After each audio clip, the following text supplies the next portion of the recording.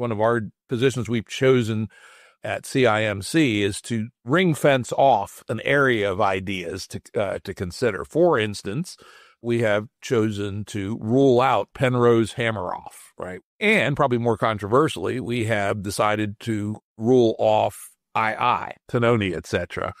And I'm very pleased to share that, because I think not many people are taking that risk of going against the grain. I mean, these ideas are very popular, panpsychist ideas, which, whether it's outright panpsychism of the kind of you get from Philip Goff or Gerhard Strawson, or the covert panpsychism of Tononi and Koch, which I think is equally, in a sense, incoherent and dangerous to scientific studies. It's muddying the waters.